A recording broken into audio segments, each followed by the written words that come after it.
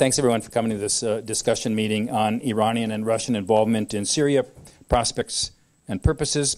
This is part of a series we've been having about the issues that will be forming the backdrop to the IISS Manama Dialogue taking place December 8th through 10th. We've discussed some of the issues regarding the counterterrorism issue, the Iranian issue, and today focus intently on the Syria problem. We are joined by two experts on their respective subjects. To my right, Dr. Mark Katz is a professor of government and politics at the George Mason University Schar School of Policy and Government. Mark, over the past 35 years, has been focusing intently on Moscow's relations with the Middle East, especially the Persian Gulf and the Arabian Peninsula. I remember we met for the first time in Riyadh 3 years ago, but it's taken me this long to get you over here to talk. Mark is off to the United Kingdom in early 2018, first to be a Fulbright Scholar at the School of Oriental and African Studies, SOAS, in London, and then as a fellow at Durham University. To my left, Dr. Neda Bolourchi is a research associate at the Interdisciplinary Center for Innovative Theory and Empirics at Columbia University. At the center, she continues her research examining how religion, modes of violence, economic development, and institutions of law affect state-society relations and political events. Neda completed several years of archival research and oral history work in Iran, Syria, and Armenia for her doctoral dissertation as well as her law degree. She has forthcoming articles slated for publication in the Journal of the American Academy of Religion, the Islamic Monthly, Encyclopedia Iranica, and the Iranian Studies Journal. She consults for a variety of news organizations and agencies, news agencies and organizations. So we're going to go for an hour. Each of the speakers will offer some initial comments, and then we'll have a discussion. The meeting is on the record. It's being recorded and will be posted on the IISS website afterwards. So Mark, if you could start us off, please. Hold the microphone. Right. Thanks, Mark. It's very nice to be here, to see some old friends in the audience as well, some of whom I first met 35 or so years ago. Anyway, John, good to see you. I'm going to focus here on Russia. Russia and Iran have cooperated closely in Syria. A combination of ground forces from Iran and its various Shia militia allies, plus primarily air forces from Russia, have succeeded in preventing the Assad regime from being overthrown. They've helped regain much of the control over much of the territory that's been lost, putting the Arab opposition to Assad in particular on the defensive. Russia, along with Iran and Turkey, dominating the conflict resolution process, both through the Astana talks and more recently the de-escalation zones agreed upon in May 2017. Now, the initial hopes of the Trump administration that somehow it could persuade Russia to work with the U.S. Against Iran were quickly dashed. This was hardly an attractive offer to Moscow, not only because accepting it would undercut the perception of Russia as a loyal ally to its friends, but also because it would make Russia look subordinate to the U.S. And now that they're prevailing in Syria, there's little incentive for Russia to move away from Iran at Washington's behest. Even Iran's continued presence in Syria is useful to Russia, not just for making sure that the Assad regime remains in place and its adversaries don't grow strong again, but also because the Iranian presence in Syria makes the Russian presence there more palatable to others, who would be far less happy if Iran dominated Syria all on its own. Still, there are signs of friction between Russia and Iran on some issues. In addition to Turkey being uncomfortable with Russian and, of course, American support for the Syrian Kurds, Iran is also not all that well pleased with this. Further, Russia's willingness to allow Turkey to play a role in Syria can be seen not just as a part of Moscow's hopes to exploit Turkish-Western differences, but also as hedging against Iran, balancing against Iran in Syria. prior to the upcoming Russian-Turkish-Iranian summit in Sochi, Turkish President Erdogan indicated that with regard to the 12 observation zone spots that have been agreed upon in their de-escalation zones, he said, "We show flexibility toward the demands of Russia and even of Iran, but we don't take into account Iran's demands on Afrin." This is just to the north of Idlib. "Because Russia made us promises about withdrawal from Afrin at the G20 summit in Hamburg." Now, if true, what this indicates is that Moscow is willing to make an agreement with Turkey about Syria without consulting Iran on something that affects Iranian interests. The November 2017 U.S.-Russia-Jordan agreement that Iranian forces, along with its Shia allies, would keep away from the Golan Heights may be another example. On this, Russian Foreign Minister Lavrov subsequently seemed to backtrack, stating that the Iranian presence in Syria could remain, both because it was sanctioned by the so-called legitimate Syrian government and because Iran is an ally against the jihadists. But while Lavrov indicated that Iranian forces could stay in Iran, he didn't seem to repudiate the understanding that they would not be present on the Golan Heights, which Israel is highly concerned about. Indeed, Russian willingness to accommodate Israeli concerns in Syria, including sitting back while it targets Hezbollah forces in particular, is another instance of where Russia and Iranian interests differ. None of this is reassuring to Tehran. I was recently participated in one of these second track conferences where there was a Russia watcher from Iran who talked about this. And what he indicated was that while Tehran is very concerned about Russian behavior, but that, of course, Iran is not exactly in a position to break with Russia. Still,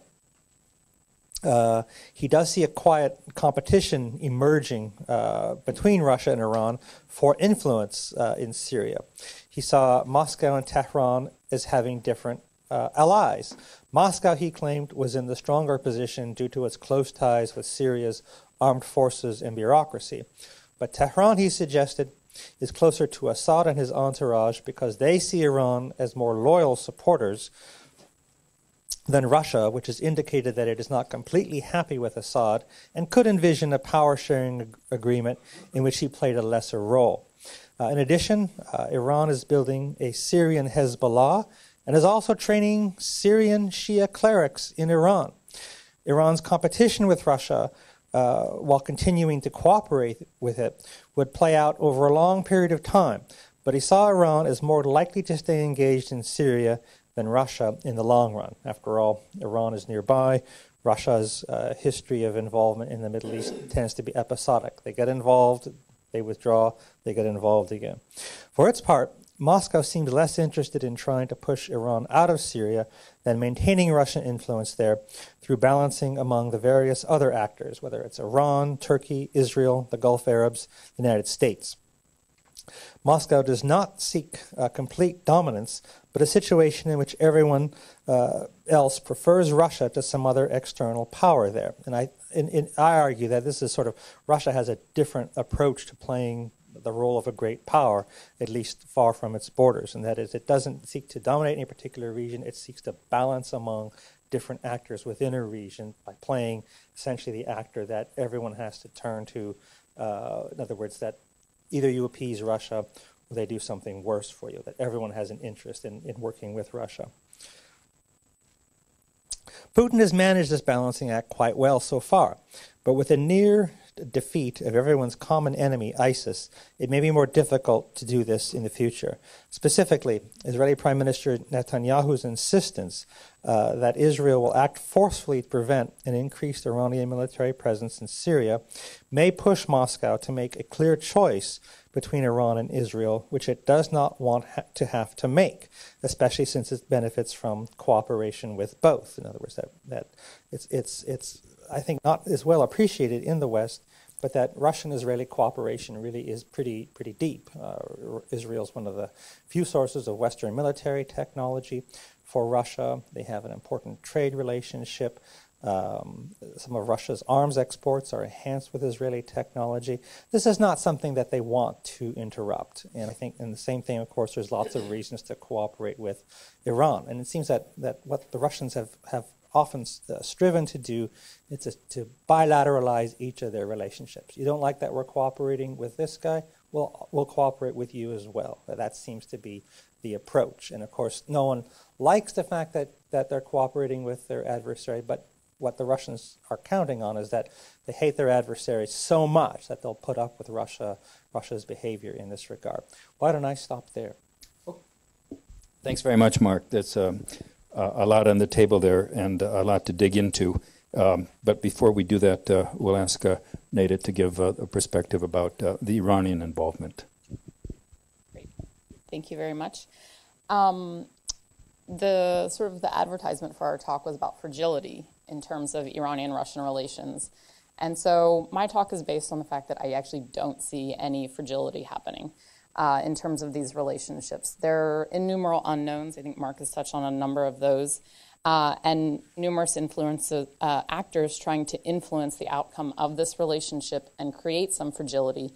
But in the short to medium term, I don't see this relationship changing. I don't see fragility happening. So I do disagree with the operative word in terms of fragility, but what I will say is that there's going to be significant tension, particularly in terms of the borders. Both sides will have to make concessions to each other, and those will be tense moments, but they're also likely to remain hidden and opaque as both countries operate behind a veneer that we're accustomed to seeing. So there have been about 6 suggestions on how to create a schism so that we have some sense of fragility in Iranian-Russian relations. First, just to backtrack a little bit, to understand the Iranian position in Syria, it's not just about Shiism. This is a long-term strategic defensive policy that Iran is in Syria. It has believed that the American position was basically to target Iran, that if Assad goes down, it weakens Iran. Ultimately, at best and at worst, it's about regime change. And so that's why Iran is absolutely entrenched in Syria. It's why it's going to have a pragmatic relationship with Russia. It will concede a number of things because ultimately, as long as Syria stands with Assad there, not necessarily for life, but Iran sees itself as being relatively safe in the long term. And so in that sense, it is pragmatic. And going back a little bit further, and that's why it sided with Armenia over Azerbaijan and Nagorno-Karabakh. It is ultimately a pragmatic government that really wants to maintain its longevity. So this is also why the Russians and the Iranians have a decades-long relationship. It is solid. And for this reason, Iran was able to bring Russia into this war, despite the ongoing competition between the two for the European natural gas market. Again, Iran is playing the long game, and they're concerned less about what Russia may do vis-a-vis economics with Iran, but more about geopolitics from Israel, Turkey, and Saudi Arabia. So Iran will use Russia against those three and will concede certain things to Russia vis-a-vis those 3 countries. But to the larger point of Iran's relationship with Russia, Iran was able to convince Russia to get in, to spend the money, the time, the air force power. So Iran is obviously making a convincing argument, and Russia's listening. The next thing is that Iran, on its part, as it's going to negotiate with Russia about certain things, will remind Russia how much it's gained. So from Latakia to Tartus, Russia is winning out in its involvement in Syria. It's gotten geographical spaces and power it hasn't had even during the Soviet era. The 1971 agreement in Tartus has been extended. So Russia now has the concession 49 years. Not only does it have Tartus, but it has sovereignty over the Tartus port. So this means that it's going to control dredging, installing floating berths, carrying out repair work, expanding the port's capacity. It can only hold about 300, the ships of 300 feet now. This, given 5 years, if it works at full speed, will allow Tartus to hold 11 warships, including those with nuclear capability. So this is an enormous thing that Russia has won because Iran has brought it into Syria. So in addition to Tartus, You also have SAMs that are being positioned. So this is, again, vis-a-vis Europe and NATO, things that Russia had not gotten before, things that it's been on its target list. And as a result of Iran bringing it in, it has gotten. And those are the things that Iranians will remind the Russians of. There's also been discussion that the idea of oil profits as well as gas reserves may potentially create a schism between the two. In the same way that my previous point says that it doesn't, this will also not happen. Russia has the concessions over the Eastern Mediterranean Syrian reserves for gas. It's a done deal, whether it goes ahead and does the surveying and develops them, which is going to be extremely costly, but in the long run, it increases Russia's control over the gas market. So even if it doesn't develop them, that's a competitor not on the market. And so Russia has locked that down as well. And we're talking about 1.7 billion barrels or 122 trillion cubic feet of gas that are now newly added, even if it's not developed, but it's off the market and under Russian control. Again, another thing that Iran will remind Russia of. One place that I do thoroughly agree there's potential for tension is really about the day-to-day operations in Syria. Iran will want to try and run a parallel infrastructure to the Syrian government like it does in Iran itself. So it'll be based off of the Basij. And neither Russia nor Assad will want this. They don't want sectarianism. They don't want a parallel institution running alongside its own government. And so there will be pushback here, I think, in this sense that Iran has a massive network in Syria on the ground. On a meta level, Russia has been in the air, Iran on the ground. So that network, I'm not going to say that the land bridge fully exists, but you just saw Soleimani up in Deir ez-Zor, Iran in the south.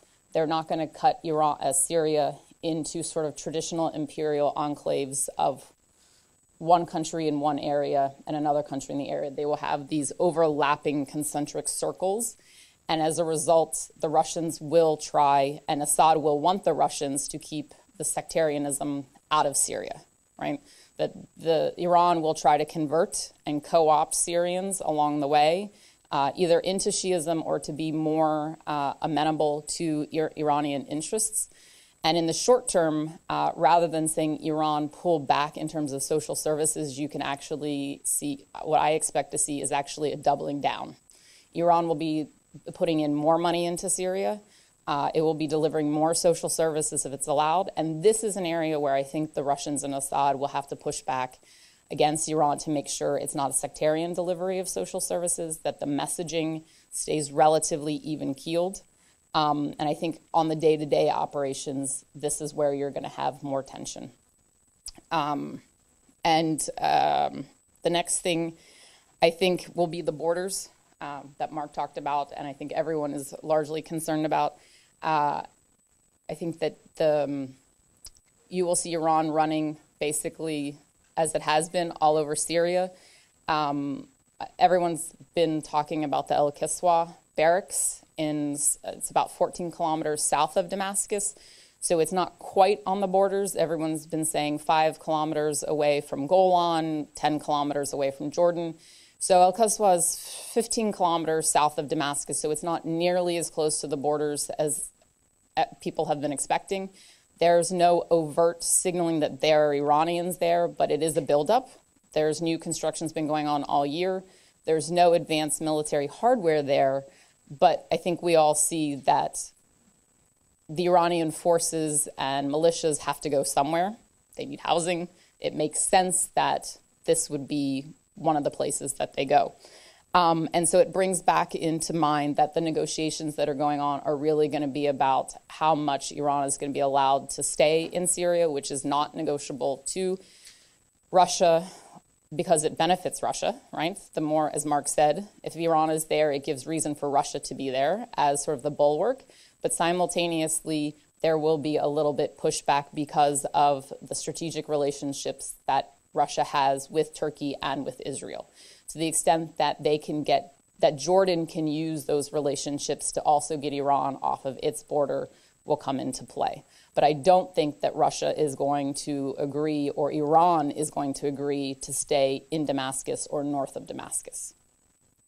So it will be, I think, a tense moment that we will not necessarily see a lot of, but expect Iran to be south of Damascus. And then one of the other things that has been floated about how the U.S. can reinsert itself, how it can pressure Russia, is to get involved with the loans in reconstruction and rebuilding. This is a non-starter. First of all, Assad has said that people who were against him and his government are not going to win politically where they failed militarily. The Geneva process has basically also made this a non-starter. The sanctions came too hard, too fast. Trying to unravel them in time for short-term loans is not going to happen. Russia and Iran will not want this either. So discussions of using loans in the international system to reinsert American or Euro-American influence is not going to create any sort of schism between Russia, Iran, and Syria. And then I think something that came up in October is the Saudi agreement with Russia for SAM 400 system, and the potential that Saudi military purchases will sway Russia away from Iran. Again, not as a non-starter, in the sense that Iran has been doing military purchases for decades. This is a long-term strategic relationship. It is not of convenience. They are wedded together. They both have their pragmatic moments and opportunities as how they can advance their own initiatives and checklists. But an initial purchase that hasn't happened but is being discussed and is just an MOU is not swaying Russia to Saudi Arabia. Diversifying its weaponry is also not. That's something that will have to be looked at over the long term and will require more than just money. Iran has shown that it is a reliable partner to Russia. It's on the ground, and it does a lot of the heavy lifting that, for the most part, we won't see Saudi Arabia doing.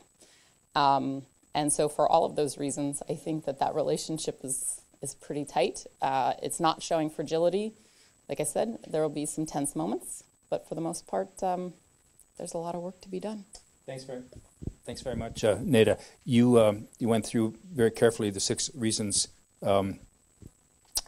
why the fragility that some had hoped for isn't going to prevail. Mark Katz started off saying that the Trump administration had hoped to drive a wedge between Russia and Iran and quickly failed. And I'm guessing that you also will see not too much of a prospect for any of these 6 areas. But if you have a difference, I hope on any of these 6, I hope you'll enlighten us. But let me start off the discussion with another question.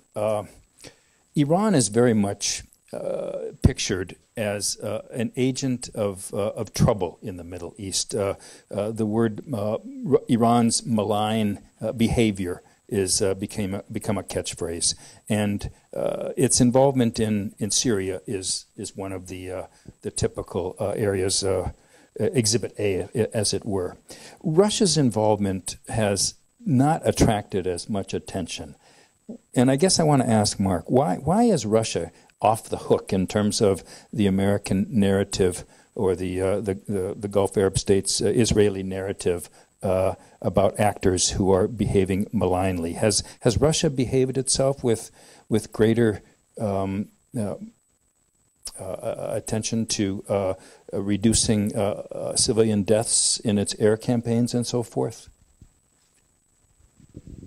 Thank you, Mark. I think that's a great question, because I have to admit, I've often wondered, why is it if what Iran does is bad, what Russia does is somehow okay, in terms of certainly the way the Israelis and the Gulf Arabs and even the Americans to a certain extent look at it. And I think that, as I tried to suggest, that we have anecdotal evidence that Russians have been making arguments to Israelis and to Gulf Arabs that look, you're unhappy that the Iranians are there. Well, it's a good thing that we're there to keep them in check. Now, not an argument I'm sure they make with the Iranians at all, but I think that what we know is that the Russians do say different things to different people, and I also think that whereas I agree with Neda very much that we're not going to see Russia moving away from Iran. I think it's very much in Russia's interests to let people hope in this regard, that they dangle this possibility. And I think it's been a bedrock of the Saudi approach to Russia all along, that Russia Putin in particular, is motivated by money. And that if only the Saudis offer a good enough deal, surely a rational actor would move away from Iran to work with the Saudis. That would be so much better. And so I think that they do this. And of course, Neda talked about, okay, there's the S-400 deal. And I fully agree that, we're not sure whether it's going to be completed or not. But I think that what everyone's noticed is that, Russia's willing to sell S-400s to Saudi Arabia and Turkey, but only S-300s to Iran. There is sort of a certain noticeable difference there, it seems to me. So I think that this is part of the way in which the Russians operate. That there are people there are governments, our own included, who want to believe that they can draw Russia away from Iran, and I think that the Russians play on this. Certainly, just last week there was a presentation by someone from the National Security Council at the National Bureau for Asian Research, indicating that they see that Russia's desire for American contribution to the reconstruction of Syria as a means, a lever to move Russia away from Iran. So they're still hoping this, and I submit that the Russians are not discouraging this belief. Thanks, Mark. We'll open to discussion from anyone who might have a comment or a question. State your name and affiliation, and a question that I can then recapitulate for the benefit of the recording. So in the front rows, wait.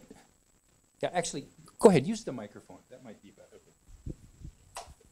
Question for Neda. You characterize the strategic importance of Syria to Iran, which clearly does go back decades, and it clearly does go beyond the affiliation, the religious affiliations. But you characterize it more as a defensive strategic relationship. I think that most people one talks to in the Arab world see it as an offensive relationship, one in which Iran uses Syria to project power and uses Syria to extend its influence into, of course, Lebanon through Hezbollah and into the Levant and the Mediterranean generally, and putting pressure on Israel as well. And I wonder if you could address that aspect of the relationship as well. Sorry, my name is Chris Isham with CBS. Neda, try using this and see if it'll work. Thanks, Chris. So the Iranians see it as defensive, and one thing I had mentioned to Mark, so let me go ahead and say it now. Some of this is Iran's tit for tat, right? So Iran on the border, Iran's placement in Syria is I'm going to swing back to your question about offensive, but to their mind, it's defensive, right? So stemming from, it initially may have been offensive as part of the revolution in '79. We're going to export Shia revolutionaryism, but it became a defensive mechanism during the Iran-Iraq War, in that Iran sees itself and saw itself as taking on, in essence, the world, and the casualties that it suffered as a result of that war. And so in order not to repeat that potentiality, Iran, as what it considers a defensive mechanism, went on offense. So by positioning itself in Syria, by having proxies in Lebanon, nobody really, and if we look back at the Bush administration period, the reason why, despite all of the buildup towards the possibility of an invasion in Iran, that nobody would actually pull the trigger on is because no one knew what was going to happen in Lebanon, in Israel, and in Syria because of those. And that, in that sense, that's defense.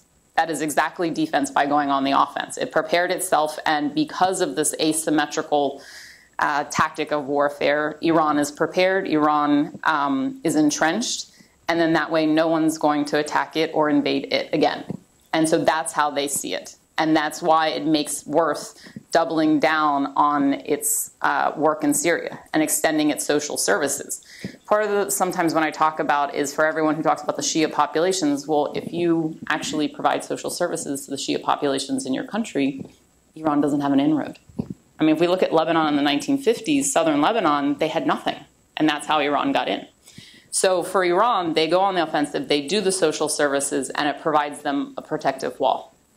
And so, and the larger part of that is, as long as everybody is focused on what Iran's doing in Syria and in Lebanon, they're not going to bother Iran in Iran. They're not going to come onto its borders. They're not going to come into its country. And so all the money spent elsewhere is absolutely worth it. And it's part of its long-term governmental security apparatus. It's not just the Iranian borders, but the Islamic Republic, right? It's about protecting that.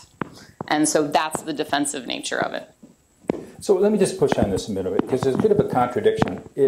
On the one hand, you say it's tit for tat. Iran is being pressed, and so they're pressing back. On the other hand, you say it's defensive and necessary. If it's tit for tat, then Iran doesn't have to stay there. There could be a, they don't have to keep that barracks there, and maybe there's a deal to be struck, or maybe they'll leave if they get pressured, or if the Israelis, find that too close to themselves.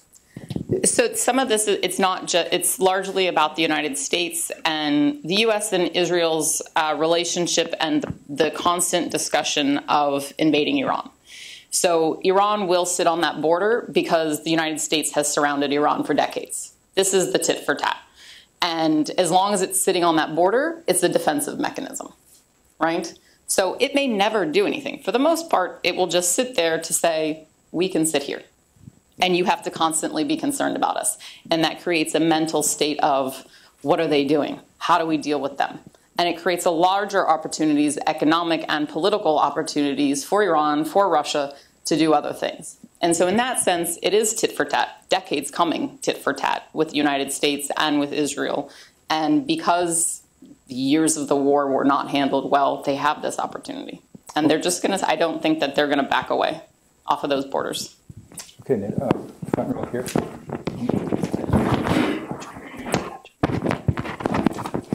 I'm Ruan Rujule. I'm a Syrian American independent researcher. Thank you for this interesting panel. My question is to comment on the last question that you, sir, raised and address it to Ms. Neda. I think the problem with the Iranian versus the Russians, and that's been unfolded in Syria, is for the Syrians been raised as Arabs and the nationalism. They see Iranians not only Furs or Persian, but also it's an extension for an religious identity, extreme identity, Sunni versus Shiite. And that's, I think, the danger between why we in the United States see Iranian are more dangerous than Russians. I don't know if you've been following, but a lot of Alawites and a lot of Syrian Alawites have been defecting from the Iranians and going to the Russians. They don't want to be affiliated. My question is, yes, I agree on the 6 points, but on the long run and with the social services, and I think that the Shiite population in Syria is less than 1%. Mm-hmm. Do you think that really the Syrians that have been lived on Arabism, nationalism for 40 years will accept, taking into consideration the new two axes in the region, the Saudi, Israeli, American versus the Russian, Turkish, and Iranian? Do you think that really will hold in the long run, that Iranian and Russians will still hold their interests together? So this is a question to both, because, Mark, I'd like you to comment on Syria acceptance of a Russian ongoing presence, the sovereignty over the port. Are the Russians seen as outsiders who have now become accepted as a long-term presence? But if you could first address the question Sure. that's raised. I think that the Syrians are going to have, the Syrian population in general has had and will have issues with Iran.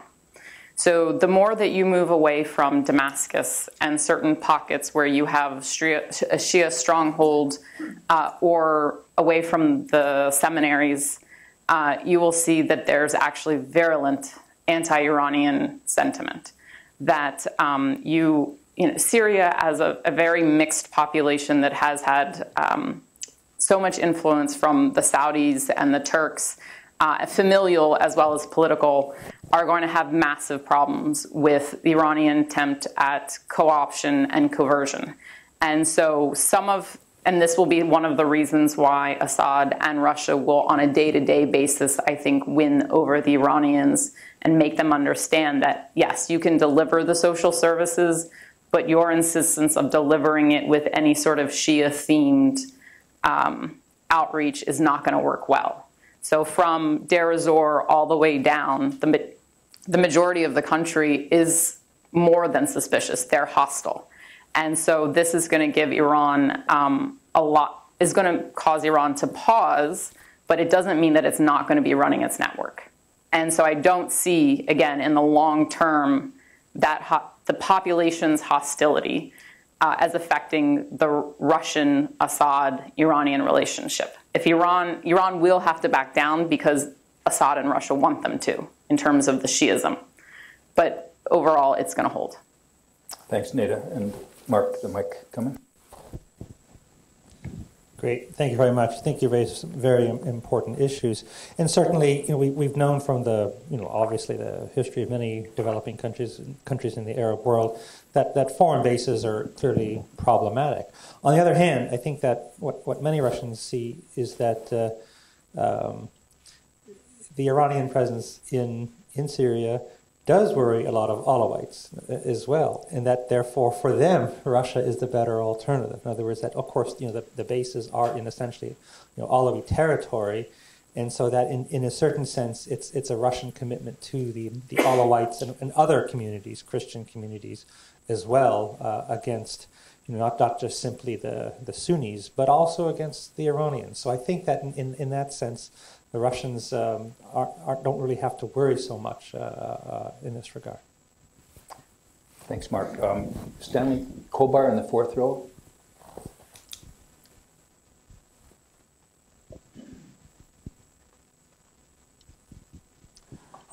There's a saying attributed to Napoleon. You can do everything with a bayonet except sit on it. There are lots of bayonets in Syria now. There are lots of bayonets in the neighborhood. And Saudi Arabia, other Gulf countries have told their citizens, get out of Lebanon. This is reminiscent of 1973, when the Soviets withdrew their diplomatic personnel immediately prior to the outbreak of the war. I am wondering how long people will sit on those bayonets. Thanks, Stanley. We were talking beforehand about this sense of uncertainty that has come over the Middle East, and a sense of something is going to happen, making it worse, but nobody knows exactly what or when, and some of the players themselves not really knowing. But Neda, do you have a view on this? I mean, I think one thing that's missing from the conversation is China. And so you have in Iran and Russia two exporters, right? And so anybody who's an exporter wants the prices of everything to go up. I mean, if we just look at things economically, they're going to want the prices to go up, but neither of them are going to want any conflict within their own borders. Again, this is why Iran is in Syria. And so China, though, as we saw recently, has, or I think over the weekend, came out and said, what's going on in Saudi Arabia is not erratic. They're taking the necessary reforms. China, as the world's largest importer, is going to, I think, do everything it can to keep things calm in the Middle East. So everyone, I think, will be selling arms, and it will be tinderboxes across the region, but I think you will also see a lot of people working to make sure nothing goes astray. And I also think for all the rhetoric of this administration, it also does not want to see a war. And so you have the two biggest superpowers, not in the Middle East, but who are in the Middle East, don't want a war. And so I think that some of that we have to start talking a little bit about China's interests and what it's doing that we're also not seeing. But yeah, I don't have any answer except to say we should probably get a China expert. Well, I'll have another question from the floor, and then I'll follow up a little bit later. But Mark, a comment on this. Right. I think that, well, really two things. There's now a new book by the two Israeli journalists, Ginor and Remez, talking about the lead up to the 1973 war. All those Soviet planes that took the people out of Egypt, they were bringing arms and men into Egypt at the same time. In other words, they weren't exactly retreating. And I think it's sufficient now because you're talking about Saudis and other Gulf countries ordering their people to leave. They're not sending their forces there. In other words, they're not really preparing for war. They're trying to, any sort of wider conflict between Saudi Arabia and Iran. Saudi Arabia doesn't have many advantages. The only way this can make sense is if somehow the United States is drawn into it. And I really don't think that the Trump administration is willing to do this. That what all this talk is about, it seems to me, is the Saudis and the Israelis seem to want they want to have Trump administration express its commitment. They see this as deterring Iran. In other words, Iran is setting up little places in Syria. They want this to be kept within bounds. I think it's more part of their own psychological campaign against Iran, and partly to reassure themselves. But I don't think that the situations are similar. Thanks, Mark. So in the back row here, the gentleman in the fourth row. Hi, John Parker at the NDU INSS.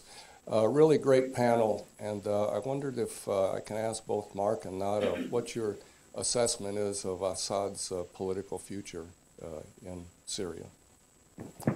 Assad's political future. You want to take it first, Neda? I think you said he doesn't have a political future. I don't think he's going anywhere in the short term. I mean, both the Iranian ministers have come out saying we're not wedded to Assad for lifetime. Okay, but that doesn't really mean much. The Russians have come out basically saying, it's negotiable. But at the end of the day, they just spent how much money and how many bodies to support Assad and that government. So in the short to medium term, I don't see him going anywhere. I really do, as I've been saying, I think both countries are going to double down on Assad and support him. Whether or not internally they're preparing someone else, possibly. While we're on it, I do not think you're going to have autonomous regions. I think that kind of came up, not today, but generally it's talked about in the Deir ez-Zor area and where the Kurds are, autonomy. You're not going to have that. Nobody wants that. We already dealt with sort of the Iraqi referendum. Everyone has doubled down on the fact that nation states are going to stay the way they are. IISS had a panelist, I think, from the National Security Agency the other week that talked about authoritarianship is on the rise. It's going to stay the way it is for at least till the medium term. And I'm going to call that out at like 5 to 7 years. Which I probably shouldn't do, but 5 to 7 years. I'm like, 5 to 7 years. Right. Yeah, I basically agree. I think that although the Russians sort of have given an indication that, they don't really like Assad, that they would like to see something else. I think, it's partly to make themselves look reasonable to others, but also, even if they really were interested in someone else, who else is there? In other words, who can replace Assad and maintain stability, maintain their interests? And so I think that, and this, they don't want to see risk any possibility that the regime could crack. That this is, in other words, that if Vladimir Putin stands for anything, he is the arch-conservative, the preserver of established regimes. The Russians constantly refer to the Assad regime as a legitimate government of Syria, which to me is just quite remarkable. There's nothing terribly legitimate about it, but they insist on its legitimacy compared to anything else. And so I think that alone, that idea helps preserve, I think, Russian interest in Assad, because even if they want an alternative, what is the alternative? And I think that they're stuck. They're going to support him. Go back to Neda, something you kind of downplayed, or you offered an optimistic perspective on the potential for things breaking out in a big way, because the United States doesn't want war, China doesn't want war, the Saudis aren't really fomenting a war in Lebanon. But there is this strong view that there needs to be a pushback against Iran's aggressive actions in the region, and the pushback needs to happen among elsewhere in Syria to prevent this land bridge. And the ideas that are being promoted aren't to go to war against Iran, but to have a stronger, lasting U.S. presence in Syria. Do you have any perspective on if that eventuates, how Iran is going to respond in the event of a U.S. presence in Syria itself? One, I don't think that the United States is going to be staying in Syria. I mean, I think from the beginning, that's the problem. We have not had a good long-term or strategic policy, probably before I was born. And so I think that's part and part of the problem. And more importantly, the United States is not seen as dependable, right? So for everybody who is up in Deir ez-Zor and is thinking, well, the United States still hasn't pulled out, it can do something, and a lot of the conversations that are happening are about what the U.S. can do to push back, but the U.S. doesn't seem to want, despite the rhetoric, isn't doing anything tangible to push back. And that's the problem, which is why you have people, the majority of the Syrian population, who doesn't see the United States as supporting them. And they turn to what's happened in Iraq and say, see, they're not dependable. And that's exactly the problem. So when you're up in northeastern Syria and there's discussion, well, the Iranians are coming through, the United States will do something about this. No, they won't. Look at 2006. Look at 2012. The Americans weren't there. They didn't help. And so as a result, some of this is seen as like the Iranians have this presence because the United States has been retreating. And so unless the rhetoric is matched with actual tangible efforts, the Iranians will keep doing what they're doing, and it will rely on, we'll have to look at things like the new sanctions that went against Bank Sepah because of the missile situation, right? The extent to which putting sanctions back on to Bank Sepah, which we had before, didn't really stop Iran before. So I don't think that that's really going to cut it. And so I think part of the larger discussion that the intelligence community and the governments are having is, if you're not going to go to war against Iran and the sanctions are not working against Iran, the big question is, what is going to work? And I'm sorry, I don't have an answer. Yeah, I just think there's going to be we're going to see a lot of other activity to try to find something that works. That works, yeah. And we just don't know what's going to prevail. Sorry, Mark, first of all, and then we'll go to the... Can I actually just say one other thing? Is if the United States did stay and made more efforts in Syria, that would actually, I think, work somewhere. The Stanley, you referenced Napoleon, but we have the cliche that you keep your friends close, your enemies closer. Part of the problem of not talking to Iran is you don't know what Iran's doing. You also don't have a chain of communication. Like the fact that we have to go through Russia or any other country to kind of speak to the Iranians is a very large problem. Whereas it would definitely increase the tension in Syria if there were Americans back tangibly doing things in Syria, but also nobody wants a war. And so it forces everyone's hand to start talking to each other. There's a difference between communication and complacency, and communication and cooperation. When we were talking, airspace last year, during the elections, the whole conversation about Syria was airspace. Well, the U.S. and Russia weren't necessarily cooperating, but what they were doing was communicating to make sure those jets didn't hit each other. So at minimum, we can reduce some tension by actually getting involved. Thanks, Neda. Mark? I think the problem both with the Obama administration and the Trump administration is that they've each had competing priorities, that both haven't liked Assad, Obama perhaps more than Trump, both don't like Iran, both were against ISIS, but both also sort of don't want to have too much American involvement. And the thing is that that seems to be the priority, both for Obama and for Trump, is to avoid a large American involvement in Syria. And if that's the main priority, then probably the other ones really can't be achieved all that easily. Now, obviously, there's been a lot of progress against ISIS, but that doesn't, change anything with regard to the Iranian position or the Assad regime. And I think that essentially, when it comes down to it, if in fact the main goal is to avoid American involvement, but we also are concerned about Iran, then I think that probably the default position is that we rely on the Russians to keep them in check, whether whether that's a effective policy or not. That's the policy that we end up pursuing. Thanks, Mark. I think we have time for maybe one more question in the back row here.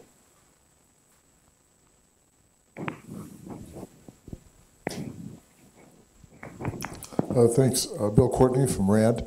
Mark, to what extent are the Russians committed to putting substantial bases at Latakia and Tartus and challenging NATO in the Eastern Mediterranean?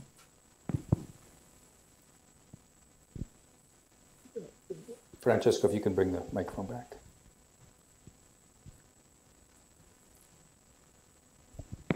Thanks very much.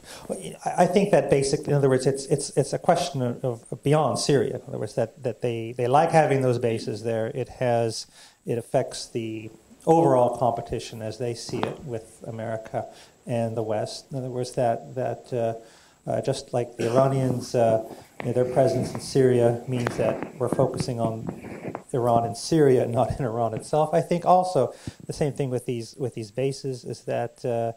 It takes the focus away from the immediate vicinity of Russia itself. Also, it just gives them more options. So I think that and we've seen this going back to to the Cold War, and really actually even well before, even to Tsarist days. In other words, that on those occasions when Russia can have a presence in this part of the world, they have valued it. And not simply because they're interested in this part of the world, but in terms of their overall competition with other great powers. So it seems to me that this is something that they're hoping to, if in fact they can nail down these bases and there's subsequent change, maybe they can keep these bases. Certainly, I think that, back, I remember in 2012, visiting the Pentagon, back in the optimistic days when we thought that somehow the Assad regime would fall, that part of the U.S.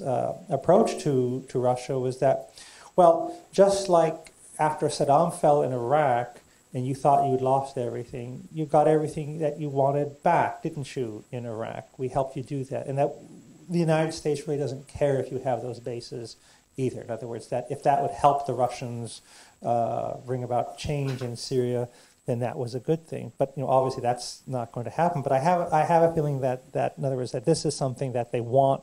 In other words, no matter what the regime is in Syria, that this is something that they're going to hope to maintain these bases. Now the question, of course, is that as with previous Russian involvement in the Middle East, their staying power in the Middle East doesn't depend on the situation in the Middle East.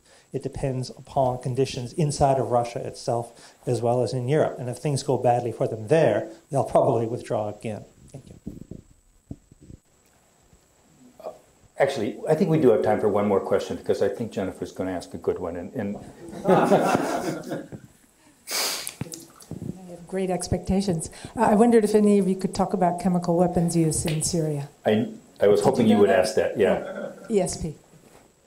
And then this joint JIM, it's called Joint Inspection Mechanism, that Russia has just voted against. Thank you. So another, very timely example of a Russian involvement by means of diplomatic protection of Assad, preventing the joint investigative mechanism from continuing. Mark, you don't have to defend Russia here, but is there anything you can say that to shed light on why Russia acts this way? Well, I think there is a difference between now and in 2013, when there was a possibility that, once the red line was crossed and Obama was indicated that he would launch a military response.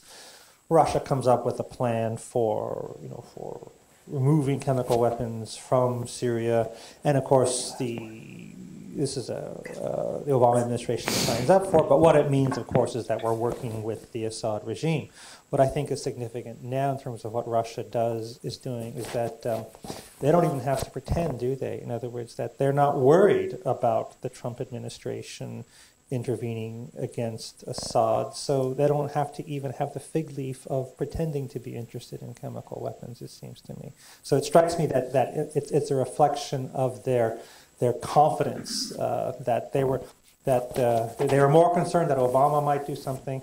They're not so concerned that Trump is going to do something. So they're in a better position to defend Assad. That's my view. Thanks very much, Mark.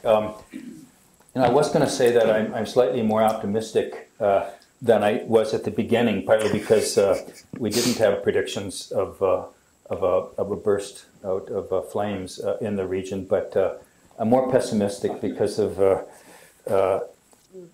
Russia's overconfidence here.